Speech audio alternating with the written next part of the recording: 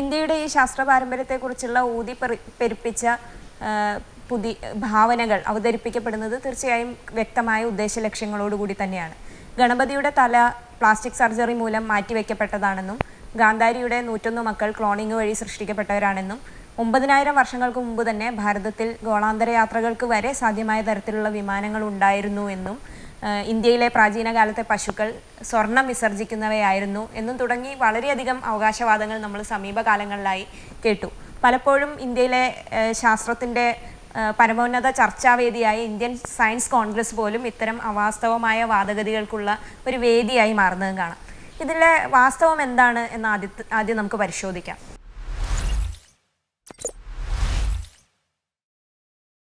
ശാസ്ത്രത്തിന് അതിൻ്റെതായ ഒരു രീതിശാസ്ത്രമുണ്ട്. അതാണ് ശാസ്ത്രത്തിനെ മറ്റ് വിജ്ഞാന ശാഖകളിൽ നിന്നും വ്യത്യസ്തമാക്കുന്നതും. ശാസ്ത്രത്തിൻ്റെ ഈ രീതിശാസ്ത്രത്തെ സയൻറ്റിഫിക് മെത്തേഡ് എന്നാണ് വിശേഷിപ്പിക്കാറുള്ളത്. സയൻറ്റിഫിക് മെത്തേഡിൻ്റെ ഒരു പ്രത്യേകത എന്ന് പറയുന്നത് അത് പരീക്ഷണ നിരീക്ഷണങ്ങളിലൂടെ തെളിവുകളെ അടിസ്ഥാനമാക്കി ശാസ്ത്ര സിദ്ധാന്തങ്ങളെ ആവിഷ്കരിക്കുന്നു എന്നുള്ളതാണ്. ഒരു ശാസ്ത്ര സിദ്ധാന്തം രൂപപ്പെടുന്നത് തുടർച്ചയായ പരീക്ഷണ നിരീക്ഷണങ്ങളിലൂടെ തെളിയിക്കപ്പെടുമ്പോൾ മാത്രമാണ്. ഏതൊരു കാര്യവും ആര് പറയുന്നു എന്നതിനപ്പുറത്തേക്ക് അത് തെളിയിക്കാൻ കഴിയുമോ, പരീക്ഷണ നിരീക്ഷണങ്ങളിലൂടെ ഏത് സ്ഥലത്തും ഏത് കാലത്തും അത് വീണ്ടും തെളിയിക്കാൻ കഴിയുമോ തുടങ്ങിയ കാര്യങ്ങൾ പരിഗണിച്ച് മാത്രമാണ് ഒരു ശാസ്ത്ര സത്യത്തെ നമ്മൾ അംഗീകരിക്കുക.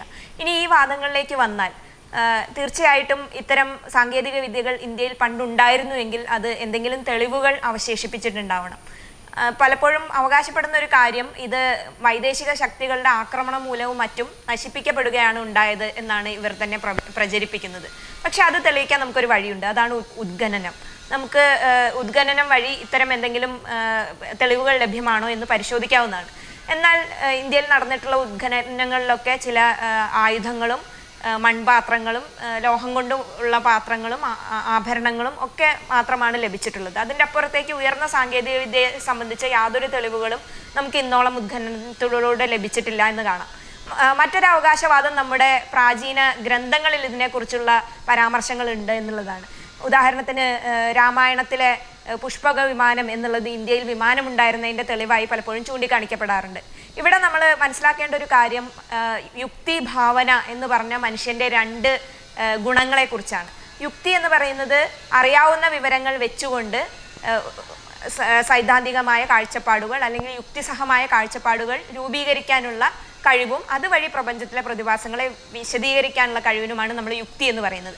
അതേസമയം ഭാവന എന്ന് പറയുന്നത് നമുക്കറിയാവുന്നതിനപ്പുറത്തേക്കുള്ള കാര്യങ്ങളെ സങ്കല്പിക്കാനുള്ള കഴിവാണ് ഭാവന. തീർച്ചയായും നമ്മുടെ സാഹിത്യം വളരെയധികം പണ്ട് തൊട്ടേ പുരോഗമിച്ചതായിരുന്നു. ഇന്ത്യയിൽ മാത്രമല്ല ഗ്രീക്ക് സംസ്കാരങ്ങളിലും വിമാനം പോലെയുള്ള അല്ലെങ്കിൽ അത്തരം സാങ്കേതിക വിദ്യകളെക്കുറിച്ചുള്ള സങ്കല്പങ്ങൾ ഭാവനകൾ ധാരാളം കാണാൻ പറ്റും. അല്ലാതെ അതിനെ ഭാവനയ്ക്ക് അപ്പുറത്തേക്കുള്ള യാഥാർത്ഥ്യമാക്കി എടുക്കാൻ വേണ്ട യാതൊരു തെളിവുകളും നിലനിൽക്കുന്നില്ല. മറ്റൊരു അവകാശവാദം പ്രാചീന ഭാരതത്തിലെ പശുക്കൾ സ്വർണ്ണമാണ് വിസർജിച്ചിരുന്നത് എന്നായിരുന്നു.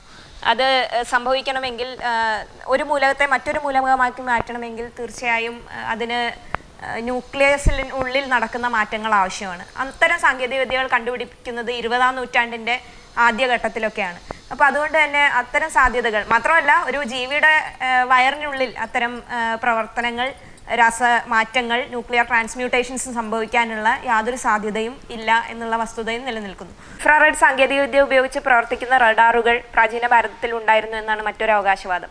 ഇൻഫ്രാറെഡ് കിരണങ്ങൾക്ക് മറ്റു കിരണങ്ങളെ പോലെ മഴയുള്ള സമയത്തോ മേഘാവൃതമായ സമയത്തോ സഞ്ചരിക്കാൻ സാധിക്കുകയില്ല എന്നുള്ള വസ്തുതയും നിലനിൽക്കുന്നു. അതുകൊണ്ട് തന്നെ തീർച്ചയായിട്ടും അത്തരം ഒരു റഡാർ സംവിധാനം എത്രത്തോളം ഉപയോഗപ്രദമായിരുന്നിരിക്കും എന്നുള്ളതിനെക്കുറിച്ച് നമുക്ക് സംശയങ്ങളുണ്ട്. മാത്രമല്ല, നേരത്തെ പറഞ്ഞ പോലെ അത്തരം ഒരു സാങ്കേതിക വിദ്യയുടെ തെളിവുകളൊന്നും നമുക്ക് ലഭ്യമല്ലതാനും.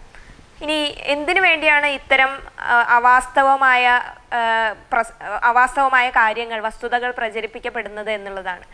ഇന്ത്യയുടെ ശാസ്ത്ര പാരമ്പര്യം വളരെ മഹത്തരമാണെന്നും ഇന്ത്യ മറ്റ് സമൂഹങ്ങൾക്കെല്ലാം മുൻപ് തന്നെ വലിയ പുരോഗതി നേടിക്കഴിഞ്ഞിരുന്നു എന്നും ലോകത്തിനെ തെറ്റിദ്ധരിപ്പിക്കാനുള്ള ശ്രമം എന്നുള്ള നിലയ്ക്കും ഇന്ത്യൻ ആർഷഭാരത സംസ്കാരത്തിൻ്റെ മഹത്വത്തെ ഉയർത്തിപ്പിടിക്കുക എന്നുള്ളതിൻ്റെ ഭാഗമായിട്ടുമാണ് ഇത്തരം വ്യാജമായ വസ്തുതകൾ പ്രചരിപ്പിക്കപ്പെടുന്നത്. ഇതിന് ശാസ്ത്ര ഗവേഷണ സ്ഥാപനങ്ങളെ അടക്കം ഉപയോഗിക്കപ്പെടുന്നു എന്നുള്ളത് വളരെ ലജ്ജാകരമായ സംഗതിയാണ്. കാരണം ശാസ്ത്ര ബോധത്തിന് ശാസ്ത്രാവബോധത്തിന് സയൻറ്റിഫിക് ടെമ്പർ എന്നുള്ളത് ഭരണഘടനയിൽ തന്നെ പൗരൻ്റെ ഉത്തരവാദിത്വമായി വ്യവസ്ഥ ചെയ്യപ്പെട്ടിട്ടുള്ള ഒരു രാജ്യമാണ് ഇന്ത്യ. അത്തരം ഒരു രാജ്യത്തു നിന്നാണ് ഇത്തരം കപട ശാസ്ത്രവാദഗതികൾ ഉണ്ടാകുന്നത് എന്നുള്ളത് വളരെ നിരാശാജനകമായൊരു സംഗതിയാണ്.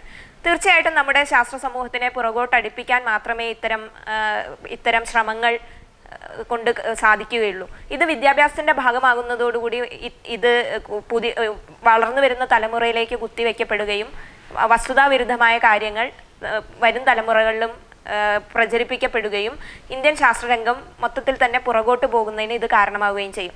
മാത്രമല്ല അന്താരാഷ്ട്ര ശാസ്ത്ര സമൂഹത്തിന് മുന്നിൽ ഇന്ത്യയുടെ വിശ്വാസ്യത വളരെയധികം ഇടിയാൻ ഈ ഒരു പ്രചരണങ്ങൾ കാരണമായിട്ടുണ്ട്.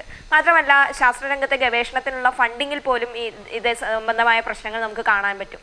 പശുവിൻ്റെ മൂത്രത്തിലെ സ്വർണം കണ്ടെത്താൻ വേണ്ടിയും ഗംഗാജലത്തിൻ്റെ ഔഷധ മൂല്യം കണ്ടെത്താൻ വേണ്ടിയുമൊക്കെ ഫണ്ട് ചെലവഴിക്കപ്പെടുമ്പോൾ അടിസ്ഥാനപരമായ ശാസ്ത്ര ഗവേഷണത്തിന് വേണ്ടിയുള്ള ഫണ്ട് ലഭിക്കാതെ പോവുകയും ഇത്തരം കാര്യങ്ങൾക്ക് മാത്രം ഗവേഷണ ഫണ്ട് ലഭിക്കുകയും ചെയ്യുന്ന ഒരു സാഹചര്യം കൂടിയുണ്ട്. ഇത് തീർച്ചയായിട്ടും ദൂരവ്യാപകമായി ഇന്ത്യൻ ശാസ്ത്രരംഗത്ത് വലിയ രീതിയിലുള്ള പ്രത്യാഘാതങ്ങൾ ഉണ്ടാക്കും എന്ന് നമുക്ക് മറന്നുകൂടാ. അപ്പോൾ തീർച്ചയായിട്ടും ഇത്തരം വാദഗതികളെ എതിർത്ത് തോൽപ്പിക്കുക എന്നുള്ളത് അല്ലെങ്കിൽ എതിർക്കാൻ ശ്രമിക്കുക എന്നുള്ളത് ശാസ്ത്രരംഗത്ത് പ്രവർത്തിക്കുന്ന ഓരോരുത്തരുടെയും ഉത്തരവാദിത്വം തന്നെയാണ്.